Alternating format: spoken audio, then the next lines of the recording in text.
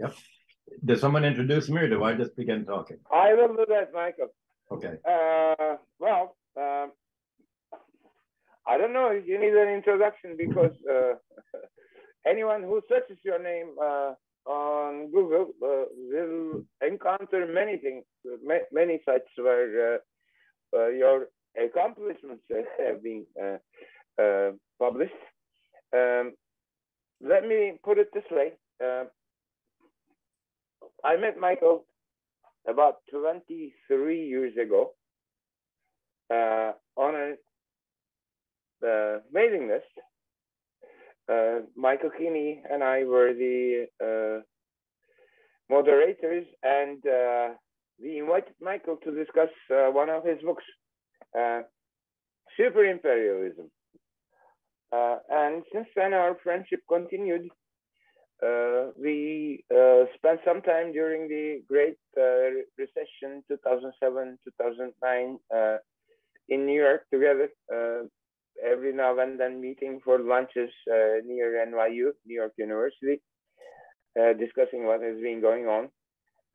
We even, at one point, co-authored an article. Michael is difficult to describe. He is more than many things. Anthropologist, economist, economic historian, what have you. He is an archaeologist, Babylon historian, and things like that. Probably one of the persons who know about the history of economics as well as finance better than most other people. I don't know what more to say. Okay. Let him talk, and we'll see what he says. Well, so many of you have known me for so long that I'm not going to simply rehash my overall analysis and my usual summary ideas. We already agree that financialization and the FIRE sector, the concentration of wealth, is creating a new oligarchy. I'm going to be more philosophical today and talk about the really long picture and how the problem is not simply the US and Western Europe becoming rentier oligarchies, but about how their political inability to resist oligarchy goes all the way back to classical Greece and Rome, and the way in which Western civilization failed from the very beginning to have a state power able to block the emergence of an oligarchy, taking over society by debt, and by debt leading to monopolization of land ownership. And all of this really began in the 7th and 6th centuries BC, and we're still suffering from the way the classical antiquity collapsed and the way that Rome collapsed into feudalism. But even though it collapsed, it bequeathed a pro-creditor and general economic ethic to the modern world, namely that of Margaret Thatcher. All of that is sort of occurred before the privatization, the idea of selfishness for the oligarchy, the idea that government was bad, and you shouldn't have any government, any kingship, or any tyrant that is capable of checking the oligarchy by canceling debts and redistributing land.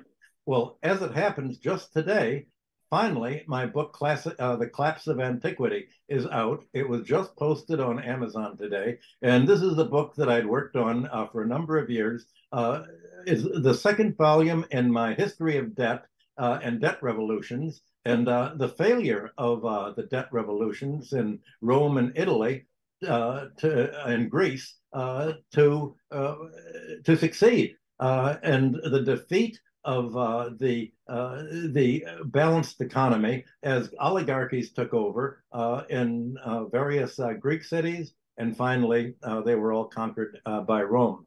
So it's all of this was also described in the Jewish Bible and the Christian Bible as if we're living in the end time. But the end of what? Well, today you could say that it's the end of modernism. And that's why I decided to show, what is this postmodernism? It's really neoliberalism. It's really the idea, the fighting back against everything that was progressive in industrial capitalism. And industrial capitalism really was progressive in the sense that it wanted to free economies from the legacy of feudalism. It wanted to get rid of the landlord class. That was the whole essence of Adam Smith, John Stuart Mill, Marx, Thorstein Veblen. The whole classical political economy was designed to value and price theory that would isolate economic rent as unearned income and make sure that either it was taxed away or that any rent yielding activity would be taken into the public sector and land would be nationalized and the basic utilities would be nationalized. That was where capitalism seemed to be going in the late 19th century. And you could look at what happened after World War I as a whole fight to prevent industrial capitalism from evolving into socialism, and instead making a detour that pushed it into finance capitalism. So if you look at the way in which classical Greece and Rome developed without kingship that had occurred throughout the Near East, of creditors and property owners taking over society and enriching themselves by impoverishing the 99%, you find certain historic invariables that you have today. And you could see of all of antiquity. My book describes the 6 centuries of failed revolutions in Greece and Rome that were brutally put down by the creditor oligarchy. And the oligarchy won, and the result was a dark age. And the dynamic of that is exactly the same dynamic that we're feeling today in Western civilization. And basically, we've seen for the last 100 years the academic economics defining a free market is just the opposite as of how the classical economists described it. I'm sure that you all know from my writings that the idea of a market is who's going to be free? Well, the 99%, will the economy be free of a rentier class, free of a landlord class, of a predatory banking class, and of a monopolists? Or will the landlords and monopolists and financiers and be free to indebt the 99% and impoverish them? The question is, who's going to be free? Well, certainly, whenever the Romans talked about liberty, they meant the liberty of the oligarchy, not to be constrained by any popular power or by kings, in the way that you would criticize any social reformer in Rome was to say, well, he's an egotist seeking kingship. And in Greece, they would say he's seeking to be a tyrant. Well, the original tyrants in the 7th and 6th centuries were the founders of democracy. They were the people who overthrew the mafia-like aristocracies that controlled the land. They took over, they canceled the debts, they redistributed the land, and they paved the way for progress. Well, no wonder when they were called tyrants at first, this wasn't a bad word. It was, I think, taken over, they believe, from the Persians. But after the 5th century, the word tyrant became a bad word, not a good word. Today, we would call them socialists. Well, socialism has become a bad word today in many sectors, communism. So the word tyrant had sort of the same linguistic and interpretive fate as socialism. Well, the landed aristocracy and predatory banking were sort of the legacy of feudalism, and postmodernism, it really has been created by the rentier classes that fought back against classical economy. And that's why you don't have the history of economic thought taught in the academic economics curriculum anymore. There's a kind of expurgation of thought, as if all Adam Smith and all the others who wanted to get rid of the rentiers, was actually trying to support the freedom of rentiers to do whatever they wanted without having their economic rents taxed away by government. So what we're seeing, in a way, modernism was supposed to be hand in hand with democratization. Certainly, the whole fight in 1848 in Europe was the idea to shift power away from the House of Lords, away from the aristocracy, into the House of Commons. And they needed to shift this power away in order to reduce the costs of doing industrial business. England could not have been competitive if it would have had the landlord class doing what the landlord class does today, raising all of the rents and essentially making housing such a large portion of labor's income that no industrial employer can afford to employ labor paying high rents like that or high debts and compete with foreign economies.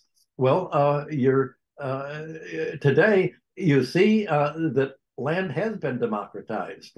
80% home ownership in Europe, 57% in the United States in 2006. It's now been rolled back below 50%, by the way. Democratization has not been able to check this power of the rentier oligarchy. And in fact, it wasn't able to in Greece and Rome either. And when Aristotle wrote his study of constitutions, he said many constitutions describe themselves as democratic, but in fact, they're oligarchic. And he described the evolution of democracy into oligarchies, which then tried to make themselves into a hereditary aristocracy and basically a slow down economy until there were so few wealthy aristocratic families that they fought among themselves. And one family or two would get together and take the people, the public, into their hands, and they'd overthrow the other aristocracies and sort of end up winning and democratizing society. And you'd have the whole cycle begin all over again. Well, that seemed to be happening in Athens after Cleisthenes redid the Constitution in 506 BC, but it wasn't to be repeated. There was no democratic revolution in Rome. Every time a popular leader would develop, there were political assassinations. They didn't have a CIA and they didn't have an American embassy to do it, but the leaders were always assassinated. Their followers were killed from the 5th century BC right down to Julius Caesar, who they worried was going to cancel the debts. So the result is that in today's economy is that democratization of land, with everybody being able to obtain a home if they want, is that the rent of the land, the rental value that used to be paid to the hereditary landlord class is now paid by homeowners to commercial banks as interest. So the rent that was the focus of 19th century thought is being paid out in interest. And one of the virtues of looking at the Greek and Roman economic history and the political discussions of democracy that came out of it is they were very clear that finance was the key to the polarization that was impoverishing society. Well, you can see what happened in the wake of World War I. Modernism somehow anticipated that industrial capitalism was going to evolve into a mixed economy. In the United States, you had the government taking over more and more of the basic public needs. And this was basically what socialism was all about. It was having the government provide basic needs as a public right. Land was to be taxed away or was to be assured that everybody would have a home. Full employment was to be assured. And the idea was that somehow the banking system was going to be industrialized and used to create credit, to create new means of production, to employ capital, to employ labor. Well, we all know that that hasn't worked. And instead of employers paying high enough wages to cover the cost of all of these rentier charges, socialism was supposed to lower the cost. And that's the reason that right down through World War II, it's funny to read the United States reports on what it feared about Soviet Russia. And I have a chapter of this in Superimperialism. The United States worried from the beginning that Russia would be able to undersell the United States because so many of the Russian activities, home ownership, leisure, medical care, were provided freely by the state. And there was no way that capitalism in the West could compete with it. So this idea of preventing what had been the ideal of the 19th century was very explicit in Western civilization. And that the last century has really seen a reversal of everything that had been supported by the classical economists, and postmodern markets oppose government ownership. We've seen basically what's postmodernism? It's Thatcherism, it's Reaganism, it's the neoliberal economics that leads President Biden and Secretary of State Blinken again and again to say the world is dividing into two parts, American democracy versus autocracy. And by democracy, he means what Aristotle said was really oligarchy. And by autocracy, he means a state powerful enough to prevent an oligarchy from taking over and increasing the cost structure for industry and for the economy as a whole. And this is exactly what it was back in Greece and Rome. Aristotle described this political triangle, as I said, and Romans tried to describe this, but again, almost all of the writings of the revolutionists have been destroyed.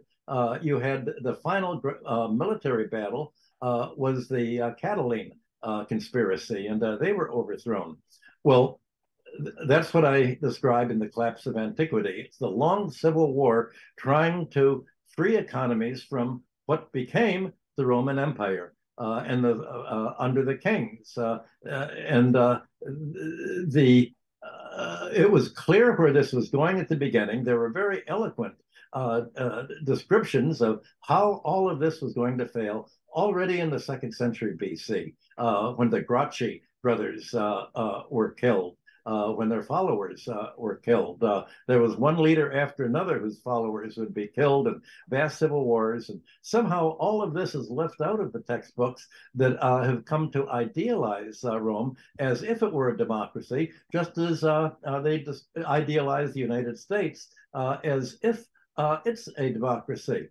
So when I wrote this book, I came to the conclusion that Western civilization really means rejecting central power strong enough to check the emergence of oligarchs. And if you think of that as a central political drive and of the corruption of democracy into oligarchy, that is a common theme that you find in one wave after another, from antiquity all the way down to the modern age. And that's the political philosophy tradition that has prevented Western economists from modernizing, in the sense of that the classical economists were trying to modernize. And in fact, postmodernism really is pre-modernism. It's trying to push economies back into neo-feudalism, into the rentier economy that industrial capitalism sought to free economies from before it was transformed into finance capitalism. So this postmodern neoliberal fight against political politics aims to shift planning to the financial centers, and that means into the financial planning is very short term, as we've seen with the Silicon Valley bank collapsing. You can see the banks today. about what we've been talking about, as Sabri just said, for the last for more than 20 years. Economics has become postmodernist, and that's why it's dropped the history of economic thought from the curriculum, and economic history itself, as if somehow there's a timeless ideal, and the timeless ideal is right where we are today, and it's all for the best. So the problem today is worse than a problem. It's a quandary. A problem has a solution, but a quandary can't be solved. At least it can't be solved without making things worse. Mathematically, this means that today's economy is in the optimum position. Optimum means that any move you make makes things even worse. And you can see what's happened when the Federal Reserve and the European central banks have tried to move away from the zero interest rate policy. They realize that you can't just keep flooding the financial sector and fire sector with credit without leading to a financial crash. So they began to raise interest rates. But their excuse for raising interest rates wasn't that they thought the financial class was getting too rich, even though the charts show the 1% and the financial class wealth going way up, while real wages are going down. The Federal Reserve said the problem's not wealth at the top.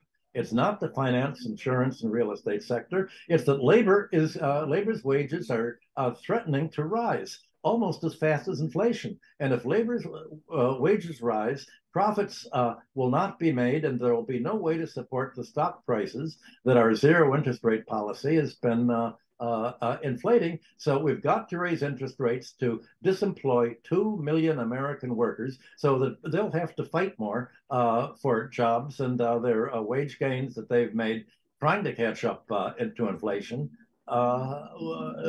will fail. Well, of course, there was a junk theory of inflation behind this, but the idea of focusing so much on the banking system, the systems, and the Federal Reserve's hatred of the working class, hatred of wage labor, is that they didn't realize that they were bankrupting the banking class and the financial class by raising interest rates. It should have been obvious to everyone, but we can now see that it wasn't obvious to the financial managers of Silicon Valley Bank or any other commercial bank or any bank regulator that when you raise interest rates, stock prices go down, bond prices go down, and real estate prices go down. And if that goes down, then the bank reserves that back their deposits are unable to cover deposits, and banks are in negative equity. The Federal Reserve and the European Central Bank have set on a path that has pushed really the whole banking system into negative equity if it were to report its reserves and its assets on mark-to-market basis. What is the market value of the bonds that it's bought, the stocks that it's bought, the loans and the long-term mortgages that it has? So it's actually somehow the whole economy is only the tip of the iceberg is reflected in the Credit Suisse collapse, the collapse of the three American banks last week. This is a problem that is endemic to the banking systems, and really to the policy of Obama in 2009 of pushing the zero interest rate policy and the vast inflation of asset prices. The Fed was criticized, obviously, for pushing interest rates up to 4%. And I've been criticized for saying that, well, for pointing to this problem, but it's not that I'm against it. I would have liked to see the Fed push interest rates up to 10%, or best of all, Paul Volcker's 20%. If they had the courage to push it up 20%, you would have every bank insolvent, the government would take it over, you'd nationalize the banks, and finally the West would be in the happy position that China is in. Banks would be turned into public utilities, and you'd have a public control of banking, and you'd wipe out the 1% of the depositors. You'd wipe out you'd wipe out the whole creditor overhead. But unfortunately, it looks like the Federal Reserve has turned tail and been afraid to continue the high interest rates, and they've gone back towards the zero interest rate policy, because there's no way in which you can regulate the banks in a situation, certainly in America, where you let the banks choose who's going to be the bank regulators, and they've chose themselves, former bankers, to become the deregulators. And the last thing the Federal Reserve is going to do is actively regulate the banks. And yet, way back in 2009, Sheila Bair, the head of the Federal Deposit Insurance Corporation, wanted to take a Citibank to fail. She wanted to take it over. And Obama essentially blocked her and his Treasury Secretary, Tim Geithner, and said, no, the banks are our campaign contributors. We're there to protect them, not to hurt them. And that is the quandary that Western civilization is in today. What to do about this? Because what's at issue is whether society is going to be organized as a mixed economy, with basic needs provided and protected by a public authority. Housing and natural resources, money and credit will be made for productive purposes, not for speculation or corporate takeovers, healthcare and other basic needs. That's really what the key is. And obviously that's what socialist China is trying to do. And that is why Biden says that China is our enemy. It's not really that China is going to invade the United States with soldiers. It's that it has a different economic model. It's resisting the postmodern neoliberal model of the United States, and it's saying things don't have to be this way. Contrary to Margaret Thatcher, there is an alternative. And that's exactly what is viewed as a threat by, as you know, the academic economics that we're all criticizing. But this loyalty, this attempt to preserve the financial wealth on the books, the attempt to preserve the creditor claims on the indebted 99% of the economy, is why neither the United States nor the European economies can reindustrialize. They have built the fire sector into rents and such high charges on labor and on employers that no employer can afford to hire labor that is so deeply indebted that it can't afford to compete with Asian labor and with any country that actually has socialized its basic services. So this is, I think, the root of today's Cold War II with China, Russia, Iran, and Eurasia. So the question is, what do we have to do to set things right? Well, the fight today is the same as in Greece and Rome, which is why there's no Greek and Roman history being taught in the economics curriculum. And that fight is to do exactly what every political leader and reformer for 6 centuries said. You needed a debt cancellation and you needed a land redistribution to reverse the concentration of land in the hands of the 1%. And this was said so often that you'd think there was no way of avoiding it.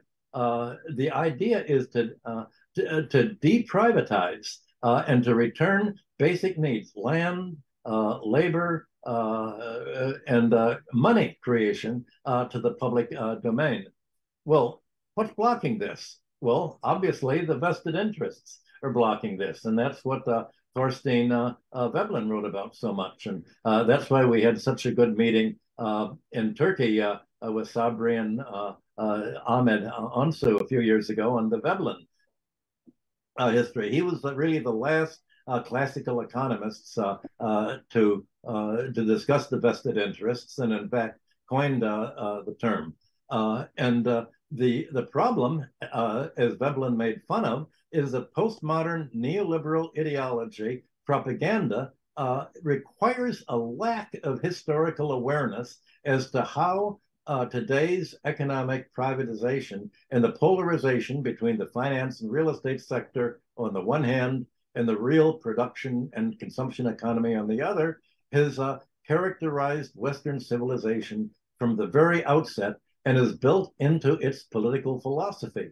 And this polarization and the power of oligarchies has been locked into by pro-creditor legal principles that support, they say it's supporting property ownership, but it's really not supporting property ownership. It's supporting the right of creditors to deprive property owners of their property by foreclosing on debt. The financial sector is not defending property ownership. It's an attack on property ownership. It's an attempt to take property ownership away from the 99% and from the governments and put it in the hands of the 1%. That's what security of property has come to mean under the postmodern dictionary. So the buildup of debt and the transfer of property to creditors has been made irreversible. And that irreversibility is the other factor that distinguishes Western civilization from the Near Eastern takeoff. And I described the Near Eastern takeoff in And Forgive Them Their Debts, where I showed that every non-Western society before Greece and Rome, and that included the Jewish lands, periodically canceled the debts. They proclaimed clean slates, as what was described in the Jewish Jubilee year of Leviticus 25. Cancel the debts, free the debt bond persons from debt, and return land to families that had lost it. So you redistribute land again. That it was the center of the religion, not only of Judaism, but of Babylonia and the entire Near East, even in Syria. Well, under the Roman Empire, you can see how this was transformed essentially by Augustine. Augustine changed the Lord's Prayer to the travesty that you hear in Christian churches today. Forgive us our sins, that as we forgive others. That wasn't the world's prayer. The world's prayer was forgive us our debts. But the word sin and debt in every language is similar, because in archaic times, if you injured somebody, and that was called a sin, an injury, you had to make restitution by paying the debts. The idea was is a clean slate, and the Hebrew and the Greek words and the Babylonian words are very clear that it was monetary, financial debts that were forgiven, not general sins. For Augustine, it was all about sex, and he said sin is inborn. Everybody has sin. You can only get rid of it by giving your money to the Catholic Church, to the poor. The poor were not the 99%. The poor were the church officials. They characterized themselves as the poor. So this is sort of how the Roman Empire ended, by making a travesty of Judaism, a travesty of Christianity, and making it into exactly the reverse of what it had been with its Near Eastern backgrounds. Prior to making Christianity the Roman state religion. Well, of course, the Roman state religion was not going to criticize creditors or landowners, because they had become the state. They'd appropriated the state for itself. So all of this is somehow airbrushed out of today's curriculum, and you basically not only use ideology to fight against it, but you use force and violence. The fight against socialism has been violent in every country, especially violent after the Russian Revolution, but certainly here in America. I grew up in Minneapolis, Minnesota, which was rife with violence. My father was a political prisoner for supporting the labor unions and in Minneapolis, and there were just continued violence. And growing up, all the visitors to my family would always be describing their fights with the police, the fights with the FBI, etc. But today, somehow all of this, if you can only strip this away from the curriculum, you can make it appear as if today's concentration of finance and property ownership is inevitable. And if it's inevitable, then it's something positive to prevent an alternative. And of course, there's an alternative. And it's to do what the 19th century reformers were trying to do, and to take the commanding heights, the finance, insurance sector, monopolies into the public hands. The United States has just reduced Europe to colonial status by destroying German industry, by the sanctions against Russian oil and gas. There's no way that it can somehow catch up or compete with China's economy, which has become socialized. So all it can do is make military threats. The United States and Europe have said to Eurasia, if you don't pursue a Thatcherite neoliberal policy, we'll attack you, we can bomb you. Don't you want to join us and avoid being treated like Libya and Syria and Venezuela and the others? But on the other hand, you have China, Russia, Iran, and the Shanghai Cooperation Organization saying, if you join us, we want mutual gain. We want to prevent the privatization of finance. We want to keep money as a public utility. We want mutual gain in trade, and you'll get rich. Are you going to respond out of fear of the American terrorism now that its economic theory is bankrupt, or are you going to try to enrich yourself and share in the economic growth? That's the way in which the world is splitting today, and that split goes all the way back to the beginning of Western civilization in the 7th century. Thank you for this presentation. Now the floor is open for questions. Oktay, because I don't have my laptop with me, I don't see the hands that are raised. Could you please take it over?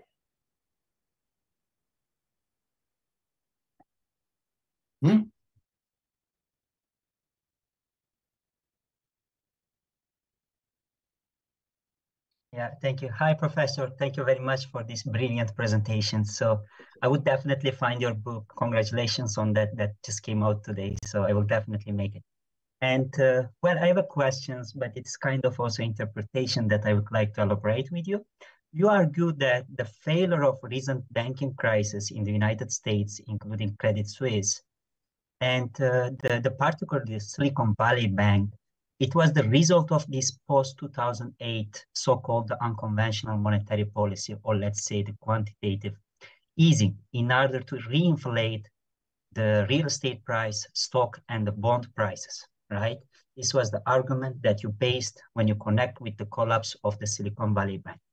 Now my question is to you, does this confirm that the sources of this the turmoil, the financial state, the stress that we currently witness, which is a global banking crisis in this month, is the result of this cheap money created by speculative bubbles inflating the tech and the crypto industries? Wait, your question is a problem that's inflated the asset bubble? Yeah, yes. The objective was to inflate the asset bubble. The objective was to prevent the banks and the creditors, basically the 1 to 10% of the population that owns most stocks and bonds from losing money.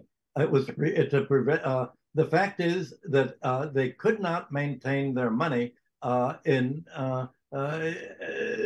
when the economy was being bankrupted. You had default, you had junk mortgages. The 2008 crisis was really one of mass bank fraud. And that's why they called it junk mortgages, because they were junk.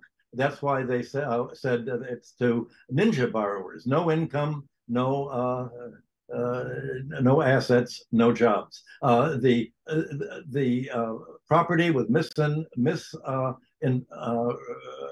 assessed much higher value than it was worth. At that point, it was the fraudulent banks that could have gone under. But the fraudulent banks were the biggest banks. Sheila Bair said the most fraudulent and incorruptible was First National City Bank, followed by Bank of America. I think they'd absorbed some of the worst homeowners banks and Wells Fargo. So the corruption was at the very top. But the recent bank failure wasn't because of corruption. There's no question that the government is able to pay the debts. The mortgages can be paid. They weren't in arrears by the banks. The problem was interest. That once you had lowered the interest rates to inflate the value, if you reverse this by raising the interest rates, then all of a sudden you're going to reduce all the assets. But instead of using this reflation of the banks to rationalize banking, to create banking in the way that the late 19th century German banks were developing. Instead of industrializing banking and having it serve the economy, the banks did what bankers do. They indulged in speculation and just asset price inflation, and reducing that essentially left the banking sector in negative equity, and it can't get out of this without. There's no way in which today's debts can be paid, and of course that's been my thesis for all the years that I've known you guys. Debts that can't be paid won't be paid, but the government doesn't recognize this. The government and the bank regulators and the banks say, yes, the debts can be paid as long as the government gives enough money to keep them whole, to enable it. So what the government is doing is creating credit to bail out the creditors, not writing down credit to save the indebted economy as a whole. It's adding to the debt overhead. The only way that the government can rescue the banks is to create yet another $9 trillion to give to the banks to match the $9 trillion that they already had gambled away since 2009. And that would be more asset price inflation. The stock market's up today. Stock market was up yesterday because investors think, yep, that's what the government's going to do. We're in control. They're going to save us. That's where the economy is going. Thank you. Okay.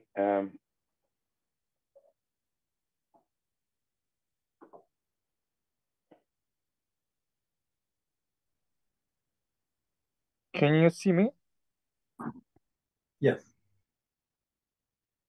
Hello, Professor. First of all, I want to thank you for this invaluable presentation. It's a huge honor for me to listen you. If I don't misunderstand, eventually you state that China as a contender against United States follows a different way. For example, in terms of privatization of financial sectors for now.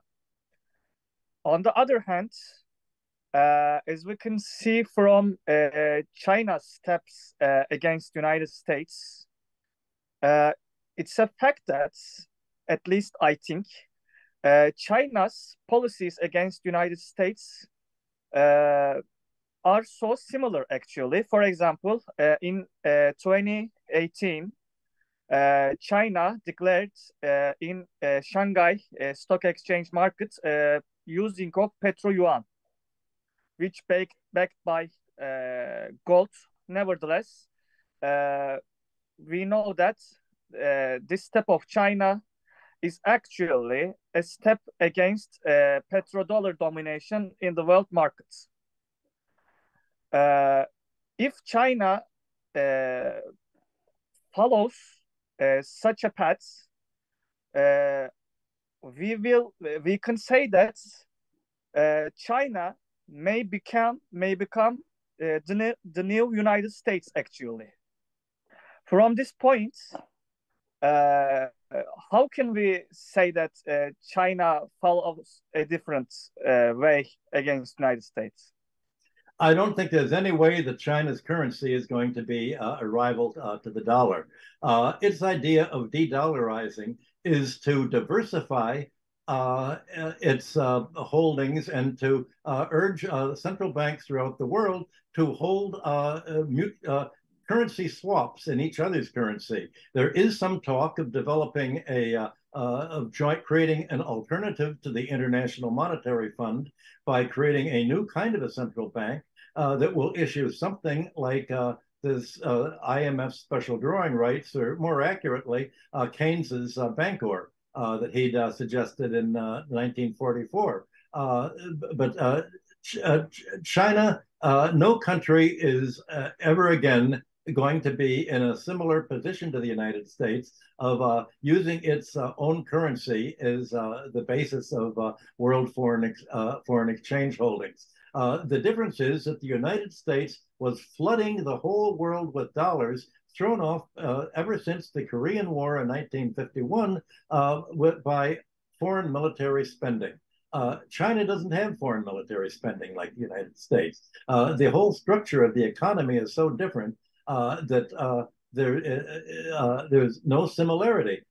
For the time being, China, Russia, and other countries are trying to, they're running down their dollar reserves and building up their gold reserves and mutual currency. That's what China's been doing with Saudi Arabia and Russia and other countries. And so what we're going to see is a multipolarity of international finance instead of the unipolarity that was based on the American dollar. There'll be swap arrangements and a new kind of a central bank that will have different operating principles, to put it mildly, from the IMF and the World Bank. But at that point, we know that China tries to found new institutions as an alternative to Bretton Woods institutions such as World Bank and IMF. For example, Asian Infrastructure and Investment Bank, or BRICS Bank, New Development Bank, etc. And also we know that China aims to become its own currency to internationalize. Yes. From this point, can we say that one way or another, China will follow the path of United States in terms of hegemonic cycle in the world? I want to say this question actually from your super imperialism book. Well, you could say the same for Guatemala. Is Guatemala or Ecuador going to take over the world and replace the United States by trying to make its own currency held by foreign central banks? I don't think Guatemala is going to take over the United States, and I think China's model is not unique to China. The whole idea of the alternative to the dollar is that it will be multipolar for many countries. There won't be a single currency. Of course, China, other central banks are going to hold the Chinese currency, but they're also going to continue to hold the dollar. They may even hold euros. They'll hold each other's currencies. It's going to be a multilateralism, not a single concentration. Other countries, I don't think, are going to go into any single country having the unique ability to simply print its debt as IOUs and spend into the world. The United States internationally is in negative equity. It's just as broke as the banks are. That's other countries are trying to withdraw from this situation. I don't see any chance of China going down this road. Okay, thank you, Professor. I see Michael Keeney. Thank you very much. Yeah. That was, Yeah. that was very, very interesting, as I would have Michael. expected.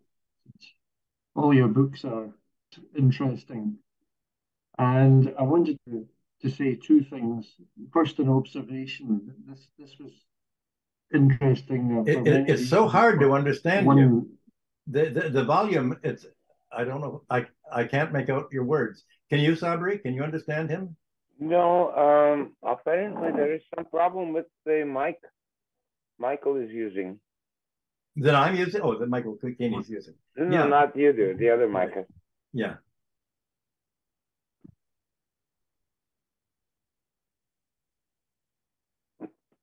Could it be possible that Michael Keeney, yeah, he's doing it. Do you see the chat, Michael?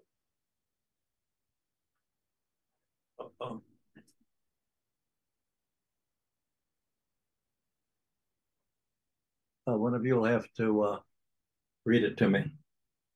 Yeah, I should read it because I don't have the means to do that. Uh-huh.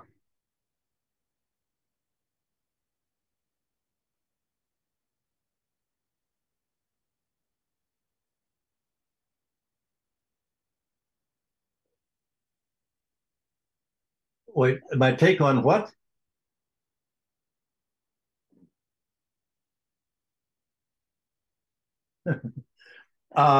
It's to accelerate inflation as rapidly as possible.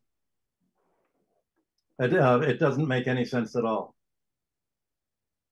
Essentially, it's to give free money to his campaign contributors, to make a long story short. That's anything Biden does is to give money to his campaign contributors, mainly on Wall Street. It has nothing to do with inflation reduction. What he really wants to do is cut wages. When you say inflation reduction is, we may have a translation problem. It's the American term for cutting wages and unemploying labor. When economists say fighting inflation, it's just anti-labor policy. Oh, yeah. I mean, if you... Okay, Michael has another question. Okay, can you read it? Could you read it to me?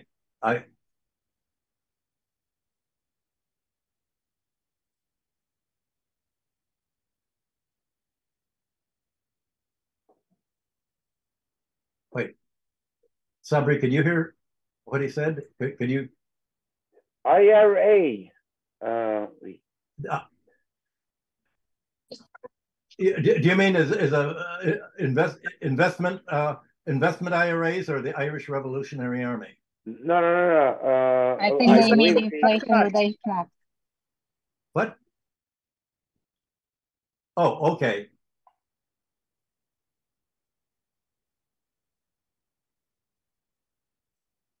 Ah, right. It's to it's to promote American industry. It's a protectionist act, largely against Germany. Now that America has cut off Germany's oil and gas supply, it's left German industries with a choice. Well,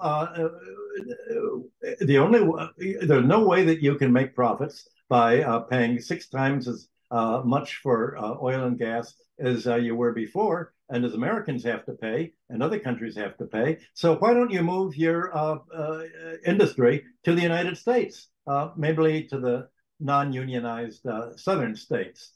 Then you can get inexpensive American oil and gas, and you won't have to buy that expensive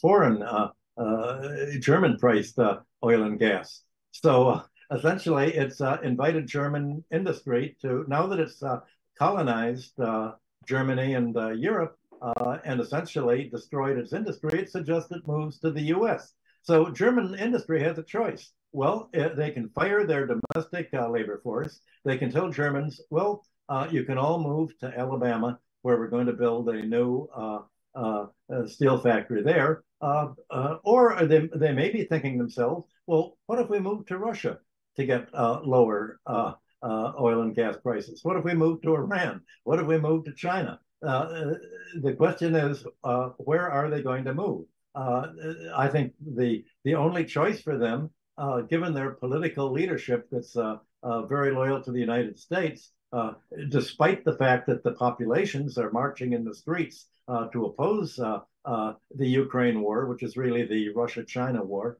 the politicians are sort of trying to arm twist German industry to leave the country and let Germany go back to farming. Let them go back to the 18th century rural ideal. I mean, what else can, but they can't really go back to farming because the German fertilizer companies have gone out of business because they used Russian gas as an input to make fertilizer. So it looks like, you're right, the Inflation Reduction Act is protectionist and it leaves Germany looking sort of like Latvia and the Baltic states. It looks like depopulation is in their future, emigration.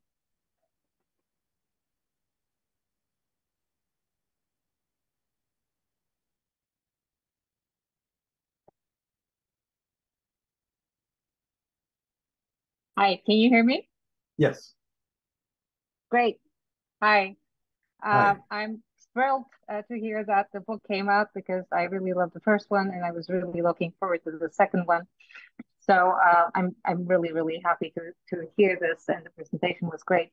So my question has to do with this one of the last points that you touched upon towards the end of the talk with respect to this alternative bloc forming in the East with China, Russia, and the other countries that you mentioned. I'm just curious to hear a little bit more about what kind of a debt governance regime are we looking at? What kind of a what regime? Debt governance. Are they going to cancel? Are they going to forgive all the debts? That's basically going to, when we talk about sovereign debt, or also looking inside China at the domestic front.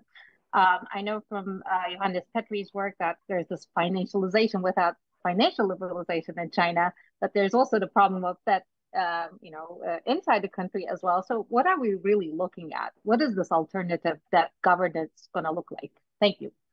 Well, the countries have a choice right now.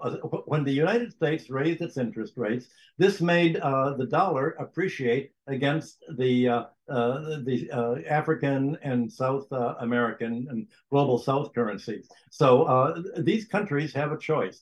Either they pay their foreign debts, but if they pay their foreign debts, how are they going to afford to import the high-priced oil and gas, the high-priced food as a result of the American sanctions against Russia? Are they going to impose austerity on their country, or are they going to just repudiate their foreign debts? I think that if they're independent, they must repudiate the foreign debts. And I think China should take the lead in saying you can free your economies from being strangled by the odious debts that the IMF and the World Bank have extended to you. The IMF has shown the IMF is an agency of the U.S. military, of the Defense Department.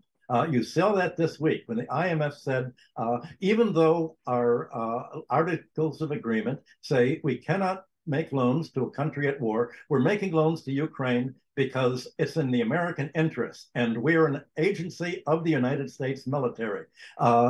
Just as 2 months ago, it said, even though our articles of agreement say we cannot make loans to countries that we know can't pay. We said in 1991, no more Argentinas. But despite that, we're making loans to Ukraine because we work for the US military. Just as the heads of the World Bank have often been the US Secretary of Defense, the IMF heads have always been a European loyal to the US Secretary of Defense and the military. So the debts to the IMF and that the IMF have organized for dollar holders are odious debts. They were debts intended, either intended to bankrupt the countries that go into debt, to force them to pay their debts by selling off and privatizing their public domain, their natural resources, their public utilities, their oil and gas systems, their electric utilities, to privatize them all. This is war, and the southern countries should realize that these debts are an act of war. Now that war has really been declared by the America against all other countries, we are repudiating the dollar debts. And they could never do this before because there was no alternative, as Margaret Thatcher would say. There wasn't a critical mass. But now China, Russia, the Ukraine, the Shanghai Cooperation Organization, and their allies have created a critical mass, so they don't need the United States economy anymore.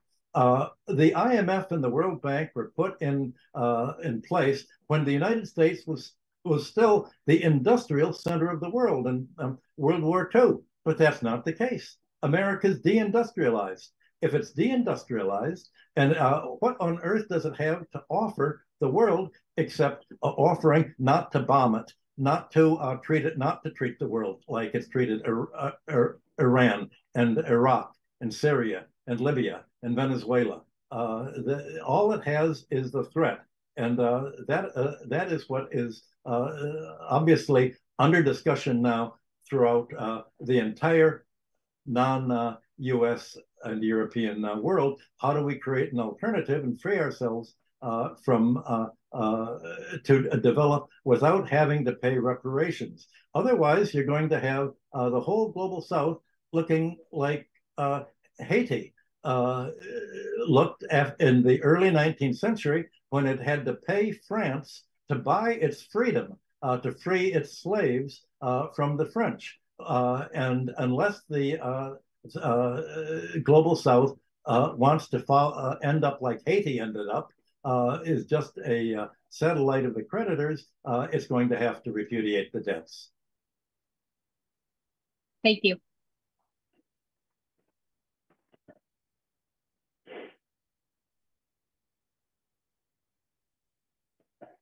Have I just gone, did I shock you all with this? I don't know. No. I mean, do you agree? What do you think? Well, I am so familiar with everything you said, so that I'm not shocked at all. I have a question, Michael. Yeah. If I'm not wrong, yesterday or the day before, I saw an article where Russia announced that they are going to trade with Asia. Whether what? They are going to trade with Asian countries, whatever they trade, including oil. In yuans. Yeah. Do you think that would create a threat to the dollar hegemony? I think they must have had some discussion with China about this, that by doing this, they'll get mutual support. They certainly can't do their trade in dollars because the Americans have grabbed $300 billion worth of Russian holdings in the West and says it's going to give them to Ukrainians, which means give them to American senators. By giving $300 billion to the Ukrainians then turn around and put it back into the campaign bank accounts of the leading Democratic Party officials and Republicans that agree on their side. It's a circular flow, so they give it to themselves. But Russia's afraid can't hold dollars, and the only currency that is a large enough alternative really is China's currency right now. But I think that must have been what President Putin and President Xi were talking about. How do we create a group of currencies into really a multi-currency bank for all of this? This has to, because I'm sure that China is very worried about the United States will grab all of its dollar holdings. Well, what can China do? What can it grab that is a U.S. Holding? You really don't know what's going to happen. The U.S. is threatened to now is trying to retaliate against all world airlines that have the right to fly across Russia, since Russia has stopped U.S. airlines from flying across its space in response to America banning Russian airlines from flying across its space. So very quickly, the U.S. is sort of forcing other countries to use an alternative, and the intermediate step, the transition, seems to be to use a combination of Chinese currency and gold, maybe Indian currency also, now Iranian currency. I'm sure they're going to diversify into as multilateral a group as they can put together. And you're going to see, I'm sure, all the discussions this summer go along with this, and it'll probably be hand in hand with large-scale defaults on global South payment of dollar debts. Sounds great. In this case, thank you, Michael, for this wonderful discussion. And I'm sure we are going to meet again. Indeed, I'll be in New York in a month or so. Hopefully, it'll be warm weather then. We'll get together. I hope so. Thanks, and we'll see you again. Bye.